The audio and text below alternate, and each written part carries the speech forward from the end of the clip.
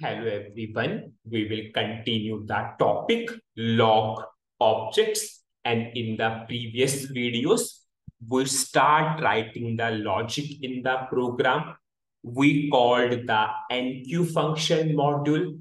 If size bar c is other than 0, we are giving error message. If size bar c is 0, we are updating the payment mode in the order header table for that particular order number. Now we will continue the topic, and same perception we will take. Those who know programming, anyways, there is no difficulty for them. Those who don't know programming as of now, at least they can do the practical. Generally, whenever we conduct training, we will always cover this topic after the function module topic. So there's no difficulty at that point of time. But here, how you can go for the approach. Ultimately, it is your wish how you want to go. First approach, those who know programming, there is no difficulty for them. They can cover each and everything in continuation. Second thing, those who don't know programming as of now, what they can do? They can simply learn up to that level how to activate a log object, because at that point of time, no coding knowledge required. Then you can learn the ABAP programming from the future playlist. I'll say next playlist is all about ABAP programming only. Then you can learn the remaining part, how to call a log object, how to call the function modules of the log object in the program. Ultimately, it is totally your wish. Third wish, anyways, I am going for each and every step and explaining in such a way, at least you can do the practical for the same. So it is totally your wish how you want to go. Suppose previously we covered the topic buffering. Yes, you can understand the concept very well. But whenever you want to see the buffer contents, you need to run the program. So at that point of time, you require programming knowledge. If you have, there is no issue. If you do not have, learn up to that level that no programming required. Then learn the programming and then do the remaining part of the buffering. It is totally your wish how you want to proceed. Now, if update is successful, suppose we are able to update the payment mode in the table. Then in that case, size bar c will be what? Size bar c will be 0. In the previous video, we covered size bar c is a system variable. If it is 0, it means the operation is successful. If update is successful, size bar c will be 0, and we give a message that yes, the order number updated successfully. Now, whenever you want to display the output in case of SAP ABAP, we will always display through write statement. Right. Suppose you know very well in C, yes, we have printf scanf. In C++, we have C in C out. In Java, we have system.out.println. In case of SAP, whenever you want to print the output on the output screen, we will always go for write. So I will simply write, suppose I'm writing write text -000 and else part. I will write text -001. Now the question comes, what is this text -000 and what is this text -001? They are the text symbols.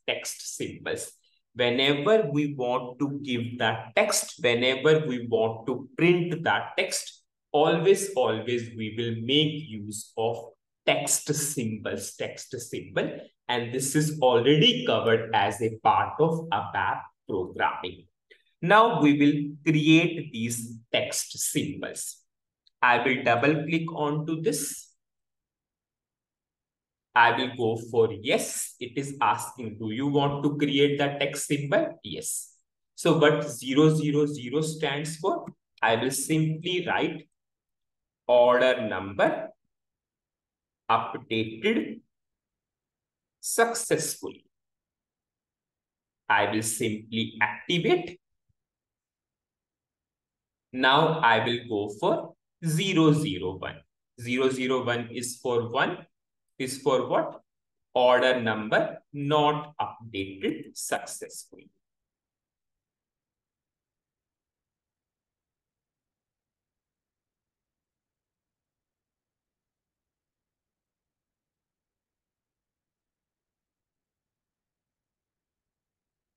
If we are unable to update, yes, we should give a message.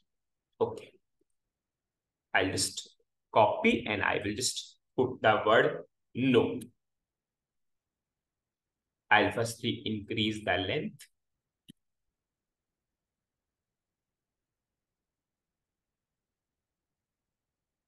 Suppose I will put 70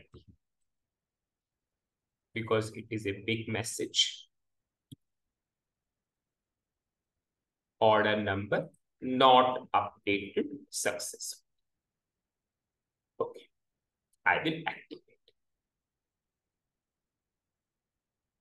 Now I will go to back button and now I will activate the program.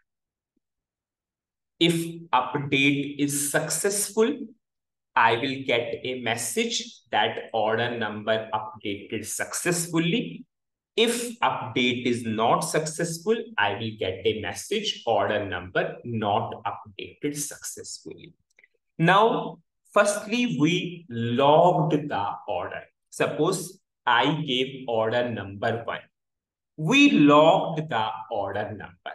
Yes, whenever we logged, so it should not be the case you logged, okay? You should unlog also. Suppose after update, once your task is done, you should unlock also, So how you will unlock? You will simply call which function module?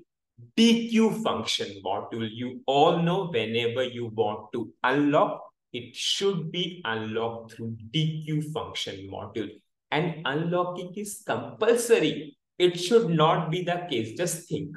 Suppose I have a program. With the help of that program, suppose that program every day is taking 2 hours to update the various order number.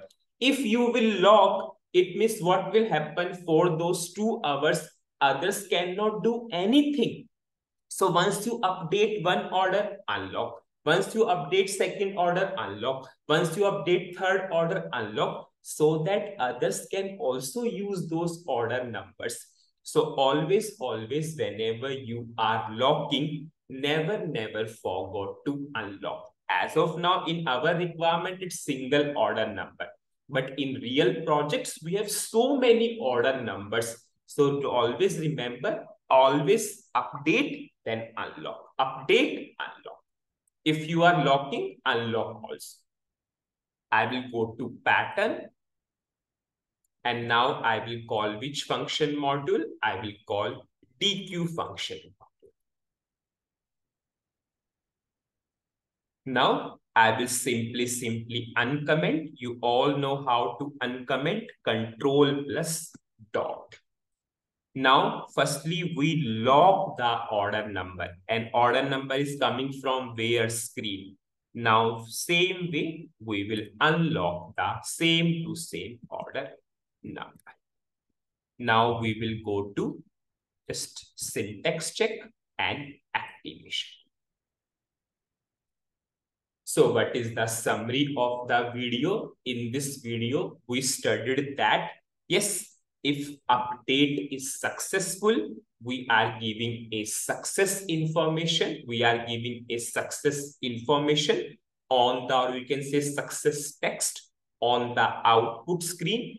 If the update is not successful, we are giving a unsuccessful text. And how we gave that text? We gave that text through text symbols, and we created that text symbol 000 and 001.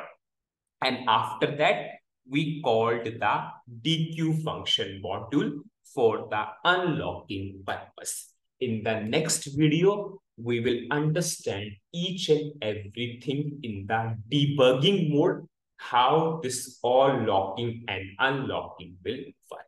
So that's it in this video. Thank you.